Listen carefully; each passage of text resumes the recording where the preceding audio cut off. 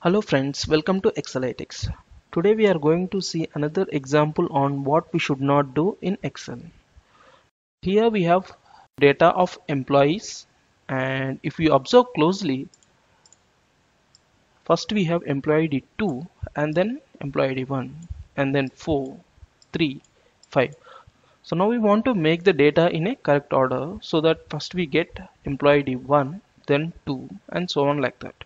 In order to sort this data, most of the Excel beginners do a frequent mistake. They simply select this data of employee IDs and they will go to data, then click on the sort option. This is a warning message we get from Excel. It says that Microsoft Excel found data next to your selection. It means that there is some data next to your selection. Since you have not selected this data, it will not be sorted. So it is warning you that this data will not be sorted. Also, it gives an option to expand your selection so that the balanced data can be selected.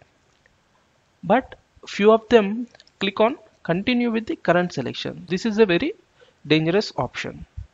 Now I will select this option and I will click on sort. Now you can see the data got updated in the correct order, but employee ID 2 is John. Now we can see employee ID 2 as Peter. So which is incorrect, right?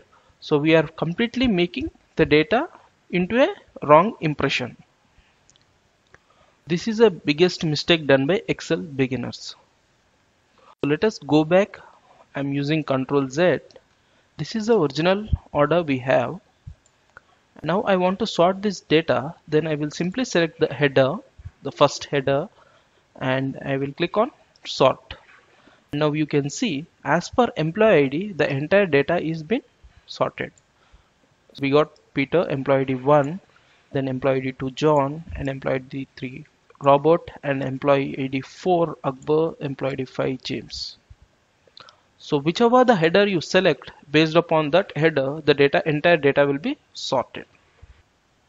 So whenever you want to sort data which has multiple columns, remember a simple rule: don't select any particular range to sort the data.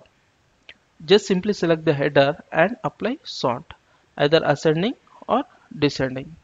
We hope this will help you in your day-to-day work. Thanks for watching this video. This is created by Team Excelytics. Join Excelytics to excel in analytics.